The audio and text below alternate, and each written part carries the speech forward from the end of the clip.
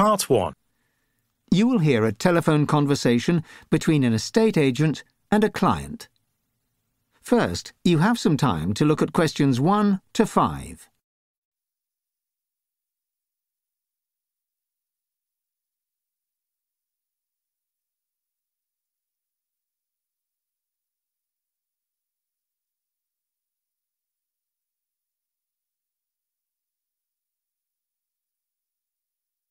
Listen carefully to the conversation and answer questions 1 to 5. Hello, Colvin Lettings, James Landsman speaking. How can I help? Oh, hello. I'm just calling to see what flats you currently have available to rent. Certainly, madam. We have a wide range of properties available, from studio flats to 6-bedroom houses. What sort of place are you looking for? Well, a 2-bed flat is what I'm really aiming for, but I'm open to other possibilities. Of course. Well, we'll see what we can do. What area are you thinking of? Either in the east side or the old port. I work in the center, you see, but obviously I don't really want to live in the center.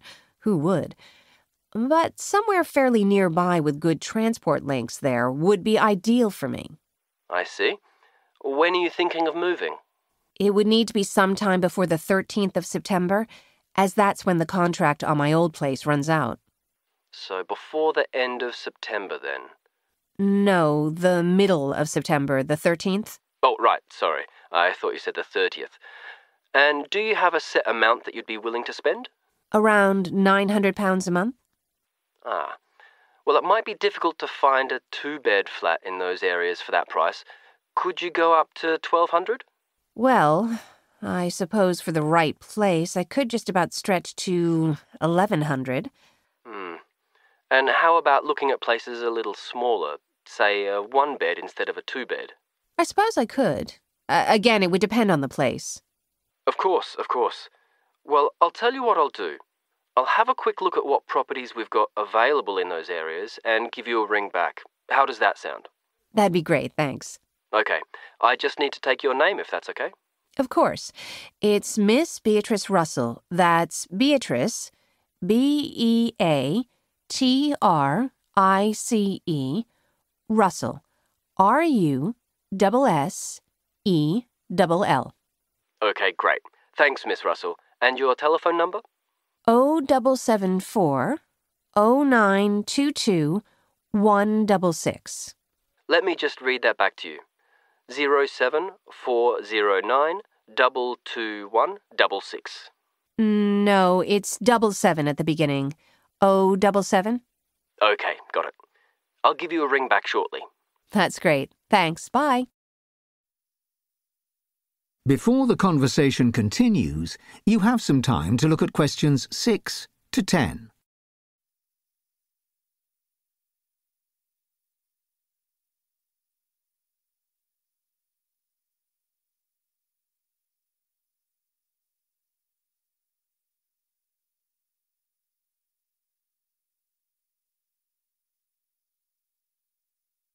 Now listen carefully and answer questions 6 to 10.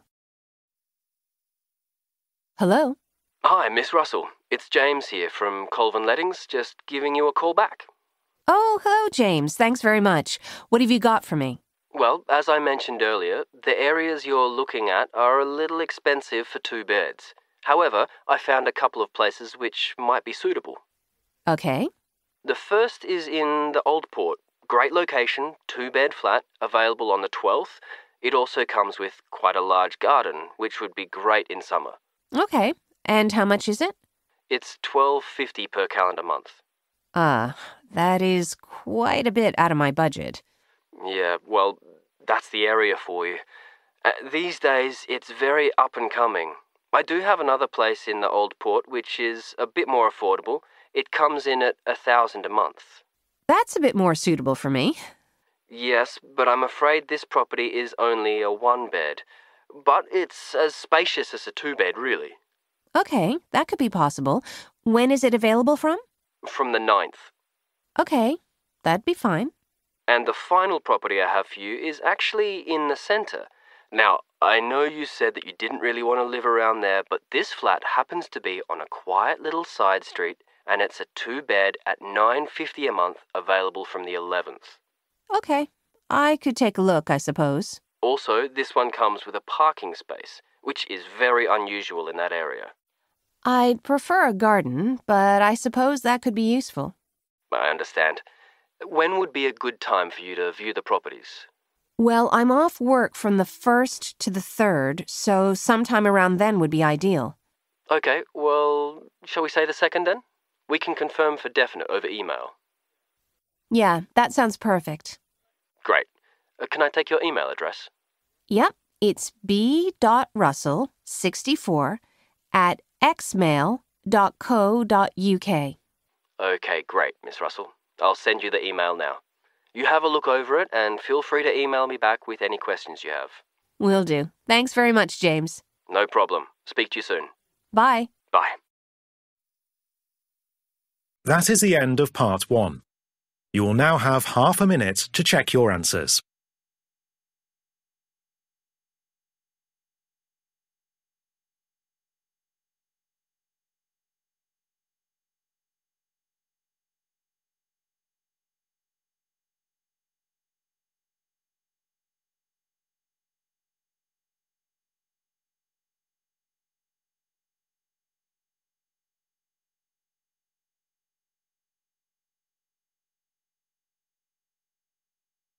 Part 2.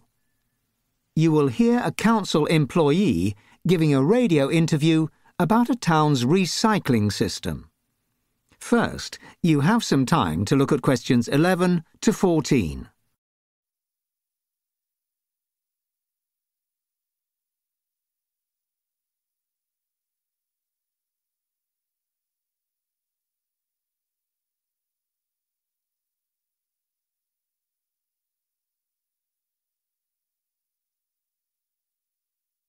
Now listen carefully and answer questions 11 to 14.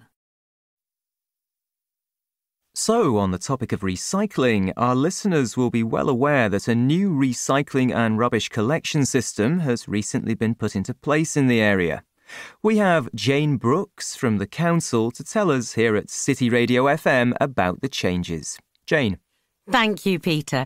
Yes, as you say, we have a new system in place designed to help us all be that little bit more environmentally friendly and manage our household rubbish better. It's all about waste recycling. And, as we all know, a new system is necessary to help us to protect the planet and our area as much as possible. We all need to do our bit. Local residents affected should have already received information packs detailing the changes through their doors. If any of you haven't received this, you can get hold of a copy in a number of ways.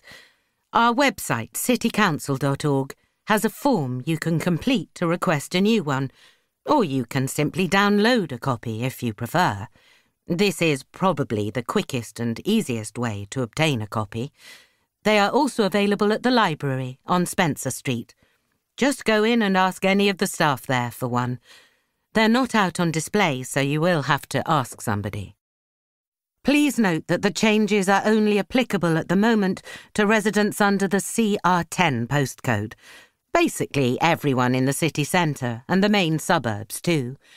The information pack will tell you everything you need to know.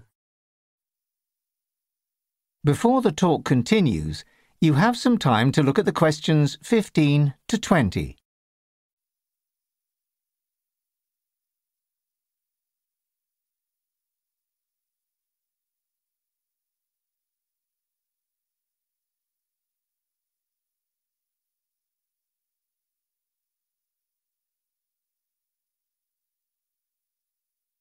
Now, listen carefully and answer questions 15 to 20. Some listeners are calling in with some questions about the new system. Jane? Very interesting questions coming in, Peter. Now, some of you have asked about exactly what you can put in the yellow, red and blue bins you have at home, and about the correct use of refuse centres. Let's start with the yellow bin. This is your main recycling bin, meaning you can put things like books, envelopes, paper, and also newspapers, cereal packets, anything made from cardboard really in it. Although you can put some plastic items in this bin, such as clear plastic bottles, margarine or ice cream tubs, more durable plastics like pipes or old buckets should not be put here. Put these in the red bin. Larger items, even though they're made of plastic, like computer keyboards, must go to the refuse centre instead. Glass bottles used to go in the yellow bin too, but now you must use the mini recycling sites across the region, otherwise known as bottle banks or bring sites.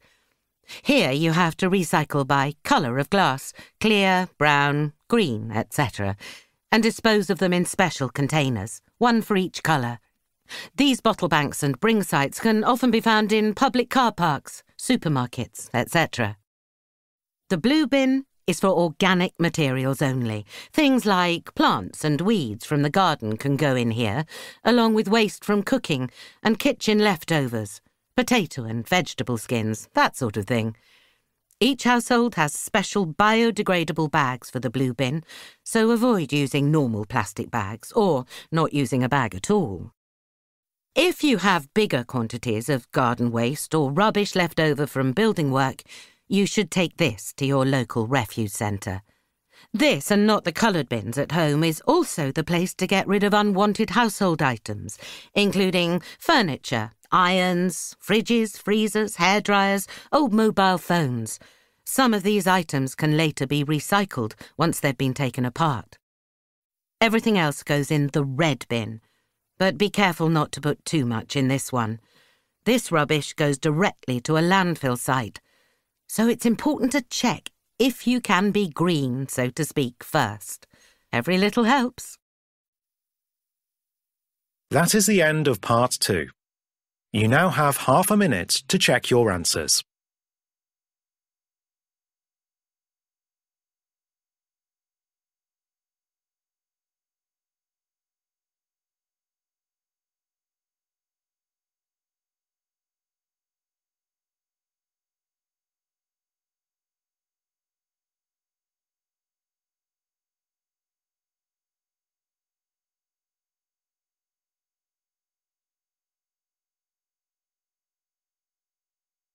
Part 3. You will hear a discussion between two students about a book for a literature course. First, you have some time to look at questions 21 to 26.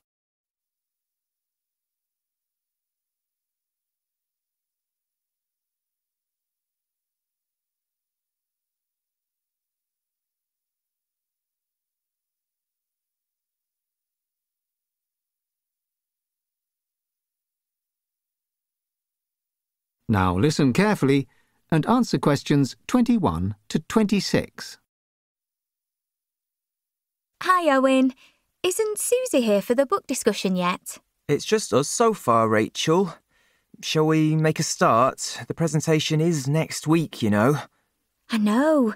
It's come round really soon, so we'd better get organised. Right, so Joy Care's Sunrise Lake.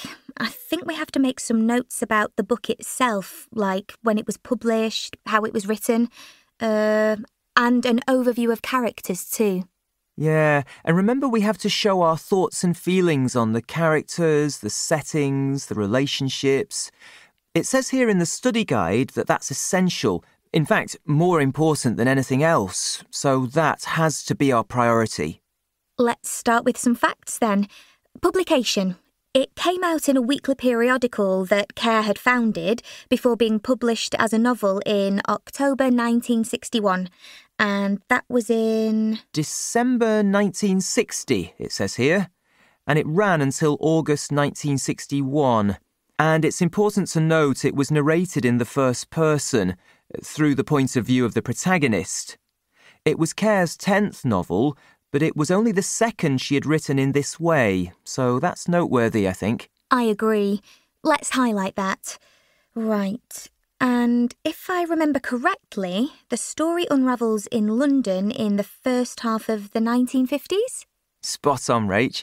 What about the characters? I mean, Matthew's the protagonist.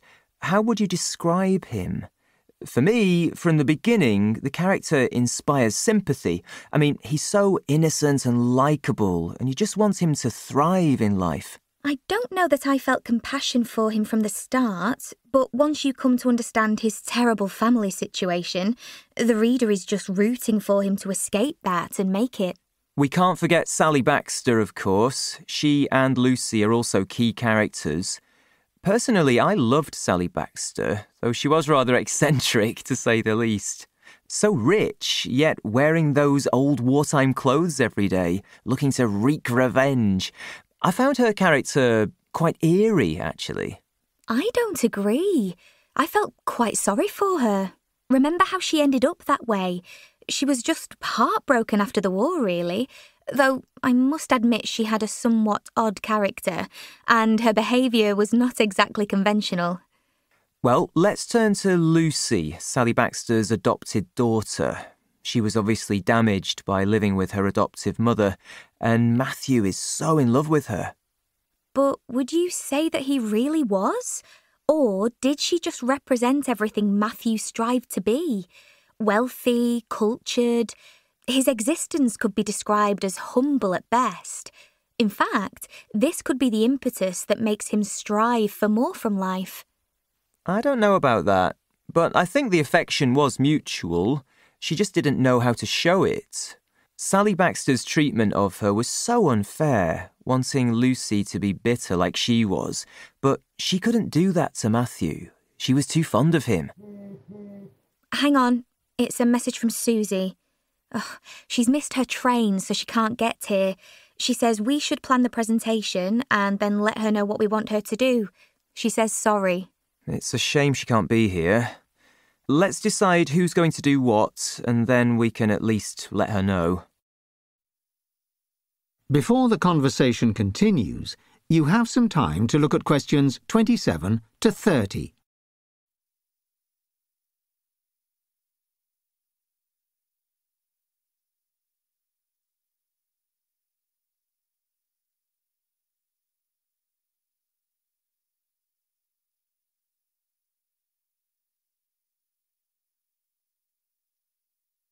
Now listen carefully and answer questions 27 to 30.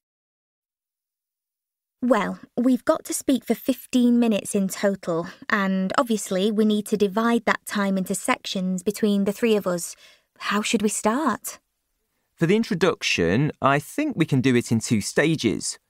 Before we discuss the basic plot overview, we need to provide our listener with some concrete details about the book, release dates, etc.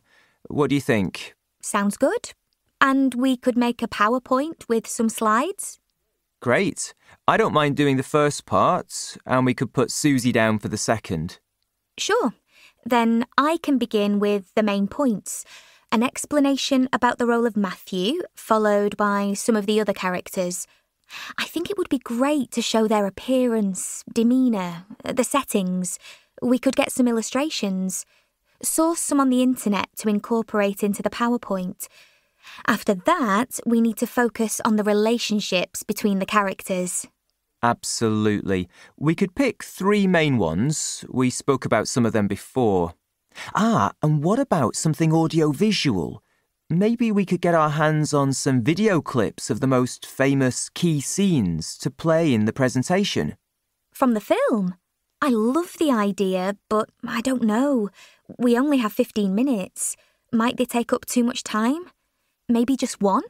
Yeah, we can source 1 or 2 short ones to use as an aid. Do you mind if I do that part? Not at all. And Susie can give the last part, which I think should be about our own reactions to the book. Remember, that had to be a central point of the talk. OK. And as a summary, I personally think a lot of the social issues discussed are still relevant today in some ways. Let's discuss those we've identified in this part. Do you think that could work? We could use some images from the modern day that depict any similarities we pinpoint. Excellent. I don't mind doing that part. Then we each have 2 sections to discuss. Perfect. That is the end of part 3. You now have half a minute to check your answers.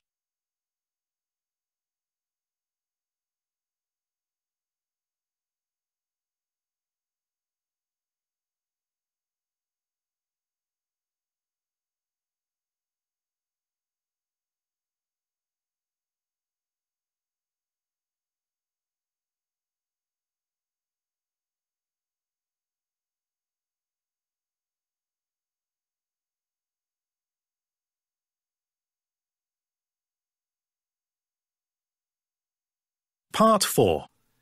You will hear part of a lecture about SWOT analysis in business.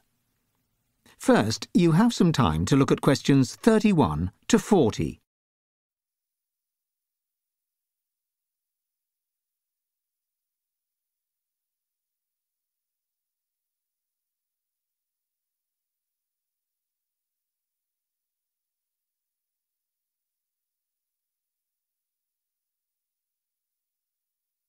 Now listen carefully and answer questions 31 to 40.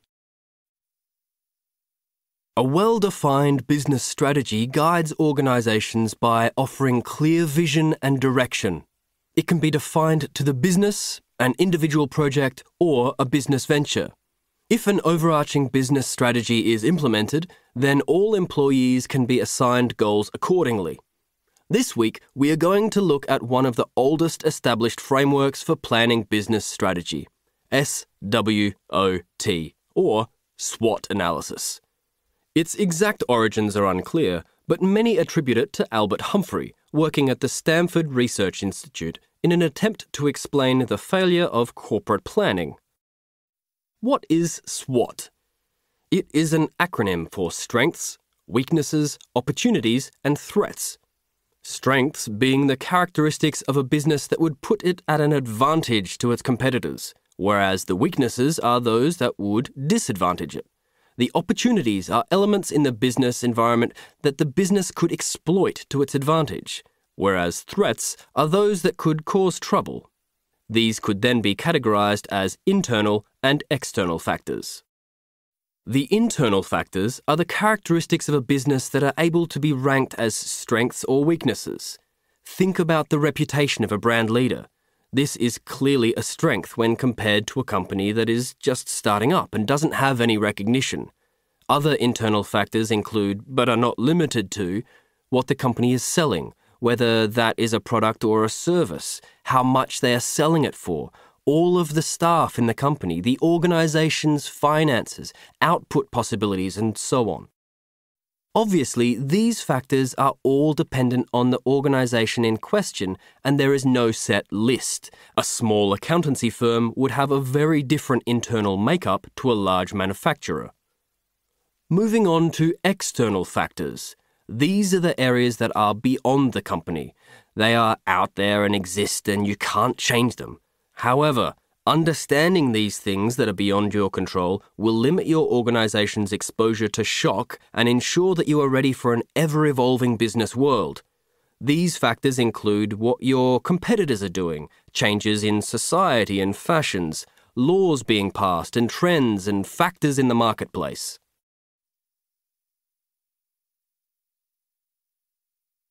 So, what are the main uses for a SWOT analysis?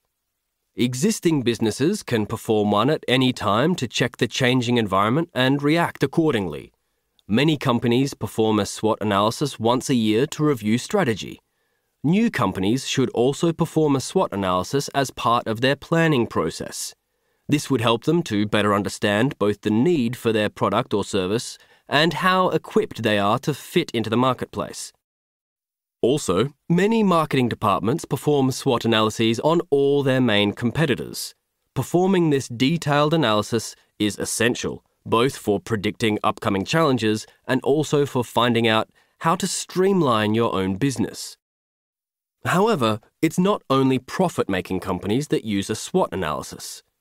It has become a very useful organizational tool for charities, community projects, and other non-profit organizations. It helps them to understand if an objective is viable and helps management to set achievable goals. So, to recap, the main benefits of conducting a SWOT analysis are that it is cheap and can be done by anybody. Secondly, it gives you a much better understanding of your company or organization. Okay, so we've looked at the uses and benefits, but there surely must be some limitations to this analysis, you ask. Firstly, it can oversimplify a problem. An effective SWOT analysis is short and gets to the point, and that doesn't allow for a detailed investigation. Secondly, it really is very subjective. It relies on somebody or a team of people making a judgment on what is good and bad. It is very difficult to get the same results all the time. The final and possibly most significant drawback is that all points are equally weighted in a SWOT analysis. It does not give more importance to some points that could be much more relevant to your business or its upcoming situation. So, that is a brief overview of the SWOT analysis. In our seminar later, we will be experimenting with performing an analysis on a well-known company and seeing how effective it is in practice. Now, let's move on to some alternative approaches that you may like to use. Who's heard of another alternative? That is the end of part 4. You now have half a minute to check your answers.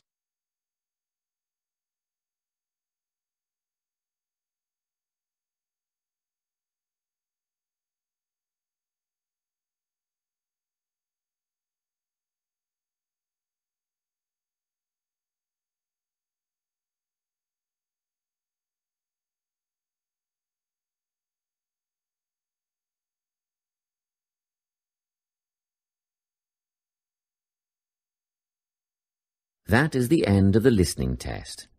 You now have 10 minutes to transfer your answers to the listening answer sheet.